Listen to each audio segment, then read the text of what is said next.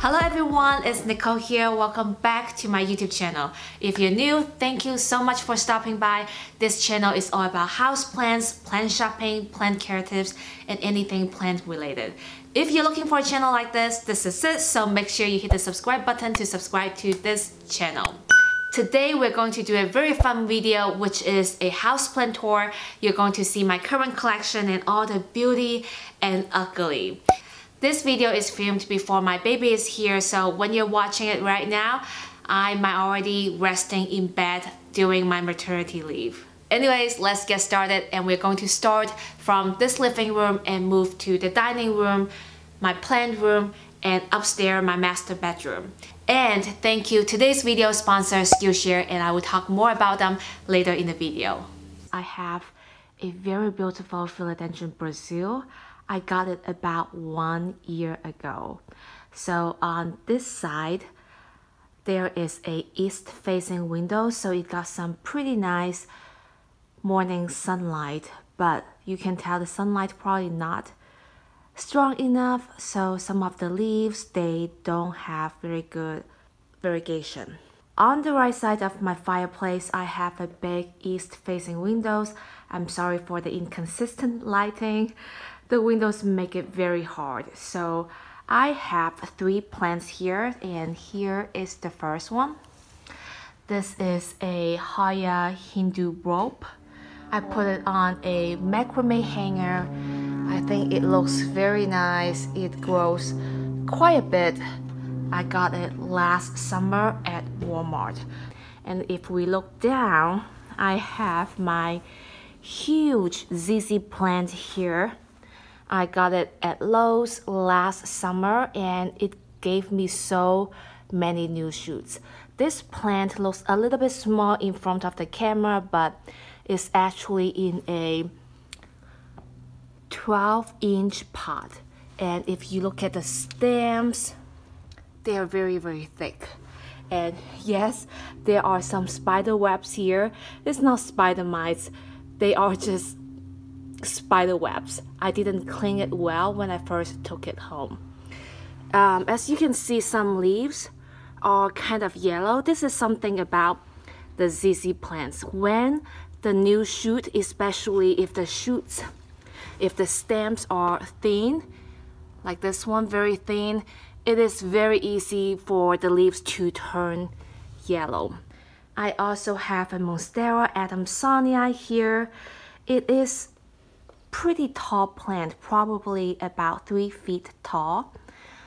Because I didn't provide very good care, so I lost a lot of bottom leaves.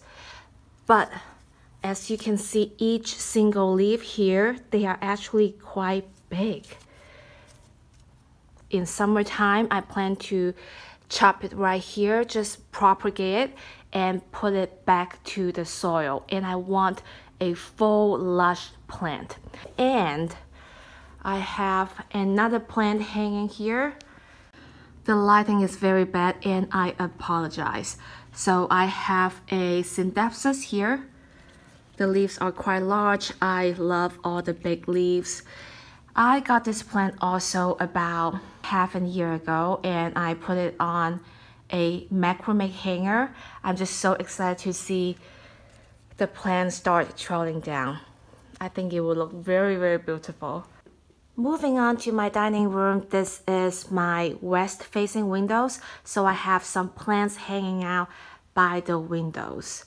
I put some hanging plants and some very tall plants on the clothes rack, but the very first plant is this Pilea peperomioid. As you can see, it is about 4 feet to 5 feet away from the west facing windows, which is about 1.5 meters away from the west facing windows. So it does not get a lot of good lighting. This one is my clothes rack. I also have a little table here. I put a couple plants. Because of the lighting is not great, so I'm going to move this rack, and I hope you guys can see better. I have 4 hanging plants here. These 2 are string of turtles, Peperomia ruby cascade, and this one is the zebra blue. I got all of them from big box stores. Alright, so these are string of turtles. As you can see, the patterns look a little bit different. This one, it looks more like a turtle, but this one, the pattern is not as clear as this one, but it's lighter color and more silvery. So I posted my string of turtle find video about a month ago, and people comment that usually the new growth has more clear pattern, and the older the plant or the more mature the plant is, the pattern is not as clear as it's supposed to be. Another way to keep the pattern to look more clear and crisp is place it by the windows. But this is my west facing window, so I think I provide a good amount of light. So this plant had been flowering for more than a month, so I decided to trim off all of the flowers, and now it finally has some new growth. Look at these baby turtles, they're so cute. This is my peperomia ruby cascade. Also started to draw. I got it not long ago from Home Depot for $12.98. And this one I got the zebra blue from Walmart. I believe it's $18 last summer. Also trailing pretty long. And of course I gotta talk about the plants on the bottom because they are absolutely beautiful. So it's kind of messy here because they're all growing with each other, along with each other. So this is my horsehead philodendron. As you can see, the stem already looks very, very woody. So it's about 4 feet tall. I propagated a few times, so the leaves does not look as big as it's supposed to be. I also got this very mature cutting. It's a Syngonium cutting, very beautiful. Let me show you. It is so pretty. I like the shape of the leaves. Also very fast grower, and is about as tall as my horsehead philodendron. And right next to it, I have a very beautiful, variegated, gosh, what's your name? All right, let's take a look. Okay, Ficus triangularis variegata. I got it last year, also from big box store. I think this one is from Lowe's. During wintertime, it produced some figs, and they are variegated, very cute, but they all drops because it's already spring now. I love the variegation, but this one is a slow grower. And I have two Syngonium elbow variegata. Look at the leaves, they are so cute. This is also a fast grower. I did a giveaway last year, and I do plan to do another giveaway, but I've been waiting for the weather to get warmer so the shipping is easier and also less stressful to the plants. I propagated this plant for so many times, and one of my favorite variegated plants. So cute. Right next to the clothes rack, I have two plants sitting on a little table. This one is my Neon Patho. It is a slow grower. And right next to it, I have a Philodendron Micans. It is still pretty tiny in a 6-inch pot, but I love the color. I love how red it is on the back. Let's move on to my plant room. So I put most of my plants here because, as you can see, there are 4 windows in this room in total. I also moved my office from my office room to this room because after I found out I got pregnant, I want to make room for the baby. The baby needs a room. Let's take a look at my statement piece in this room. This is my 10 feet tall bird of paradise. It is huge. As you can see, the ceiling has that triangle shape, and one of the leaf already touching the edge of the ceiling, and this leaf is about 1 foot away from the top of the ceiling. So I don't know. I feel like it's going to touch the ceiling this summer, but I don't want to get rid of it. But I don't have enough room for it. So I guess I will have to make a decision. So behind the bird of paradise, I have a very classic golden potho. I don't have room to put it, so that's why I put that at that corner. And this is the plant stand that my mom, my dad, and we all made together. So, and right next to my bird of paradise, I have some plants here. So, Raven ZZ, another Raven ZZ. I know this is ridiculous, but I am obsessed with Raven ZZ. They are just so pretty. And right next to the Raven ZZ, I have a variegated lemon plant. Look at the leaves, so cute. And there are some new leaf, new growth coming out. Come on, focus. Focus, focus. Can you guys see? I'm sorry, it's so hard to focus. So the leaves are very, very beautiful. I will put it outdoor once the temperature goes up a little bit more.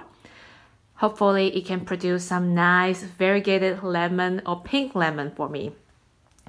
And then I have my Hoya obovata. It's trailing down.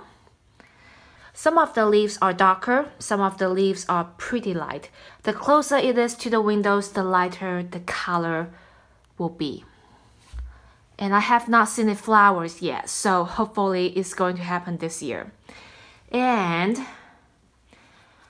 here, this is my, oh my gosh, one of the Gigantea plant. I watered it yesterday, so wow, it's quite heavy. I love how pink the leaves are, but this one is such a fast grower. You have to repot it pretty much every season. I'm not exaggerating. Otherwise, look at the leaves. It looks so dry. It's super root bound. And I have my African violet here. It is currently flowering. So beautiful. I have a couple of begonias here. This is Begonia maculata YDI. I got it for about 2 years now, and it is quite tall, also pretty laggy. I need to propagate, hopefully in next month also. And I have another begonia, angel wing, so pretty, the back of the leaves, I love it. And this one is, I'm sorry for the bad lighting again, plumeria. Right next to the plumeria, I have a few plants here, and please ignore the background. We got tornado yesterday, so it's kind of messy out there, and I really need to work on my deck. Anyways, I have, this is Philodendron Silvosaur. There are 2 plants in one pot, and I just put a stake here. And this is my Hoya carrii, and this one is Philodendron Painted Lady. Next, I have my Syngonium Chiapansy.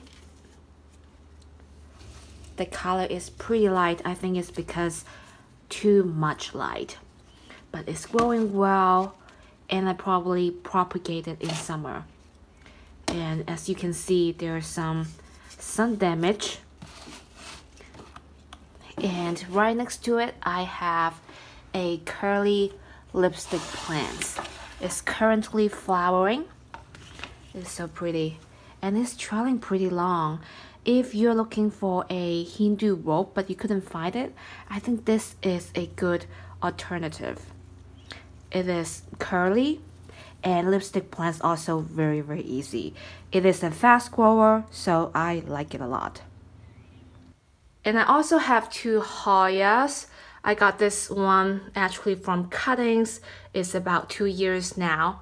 And look at this new leaf. It is so cute. This is the Hoya Crimson Queen. And this is the Hoya Pubicalis.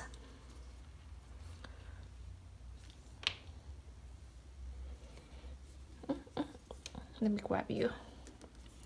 Yeah, it's beautiful.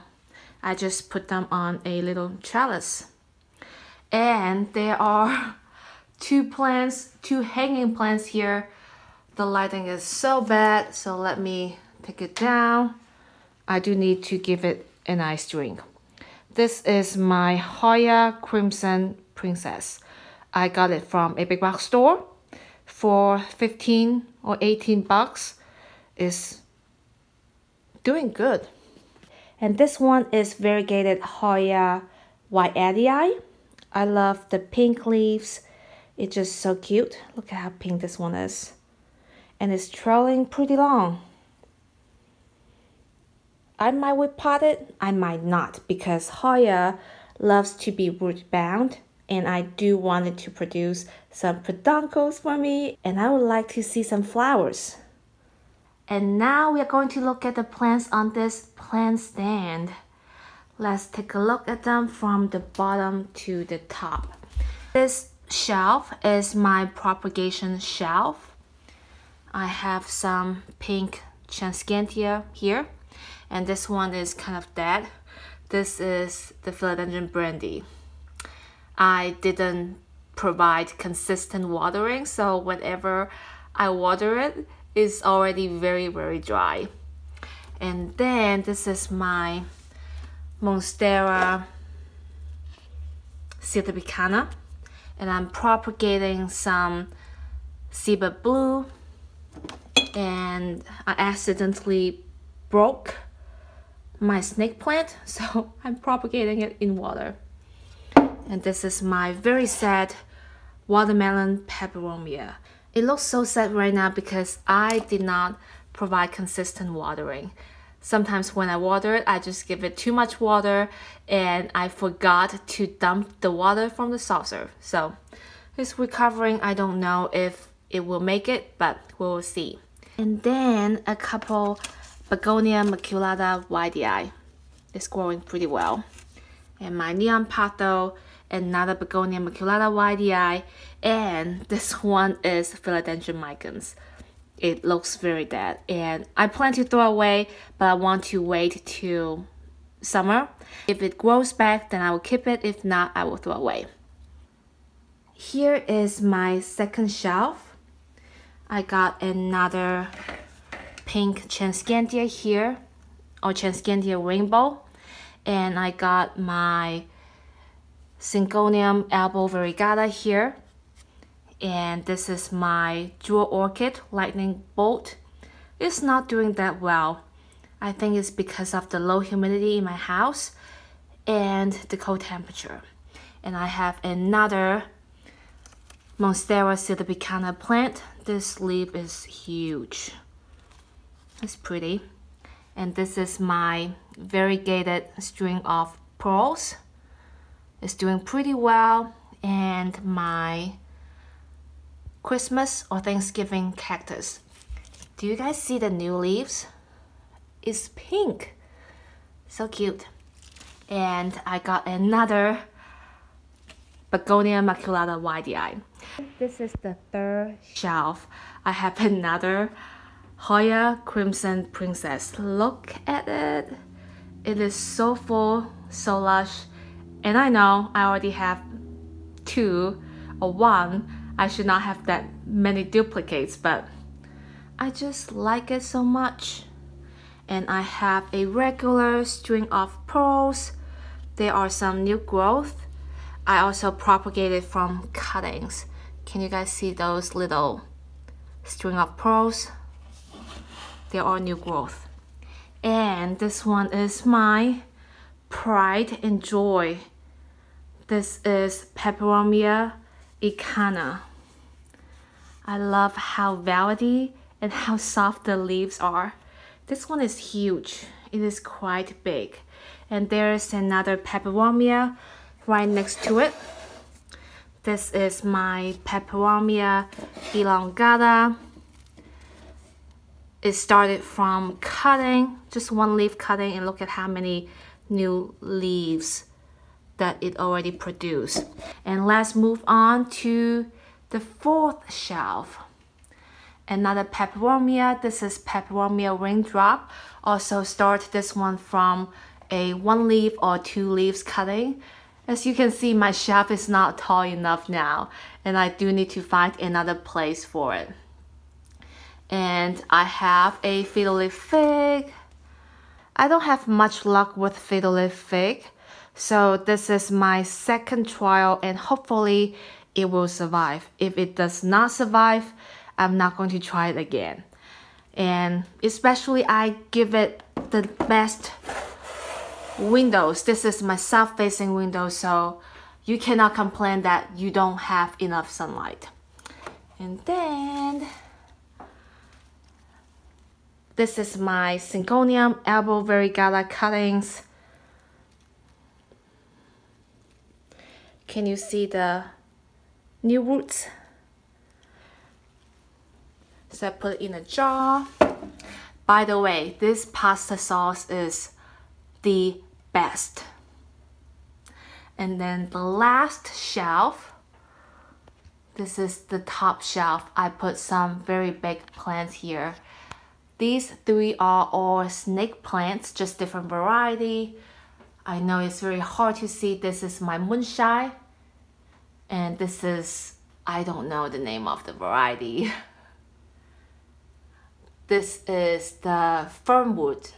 Is it fernwood or is it starfish?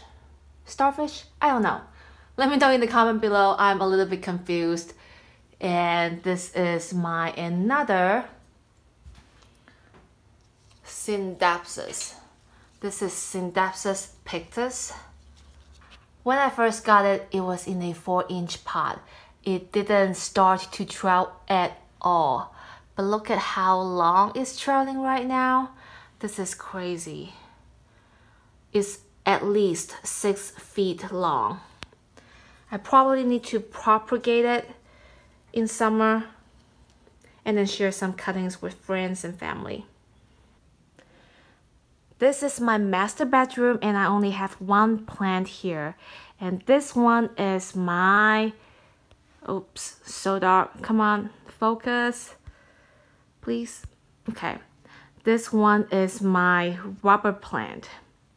I got this plant about 2 years ago. When I first got it, it was this short, and now it's way bigger now. And yes, I have my suitcase and backpack here. They are my hospital bag, so it has a lot of baby stuff, and I'm so excited for it. Let me show you my rubber plant. I love how big the foliage is, but as you can see, because of the dark foliage or because of my laziness, there are so much dust. I should have spent some time to wipe off the dust to give it a better look. That's all the plants that I have. Do you have more? Do you have less? Let me know in the comment down below and tell me what is your current favorite plant. And last but not least, I would like to thank you today's video sponsor, Skillshare. Skillshare is an online learning community with thousands of inspiring classes for creative and curious people to explore new skills. There are so many topics and classes that you can choose from, such as productivity, web development, fine arts, etc.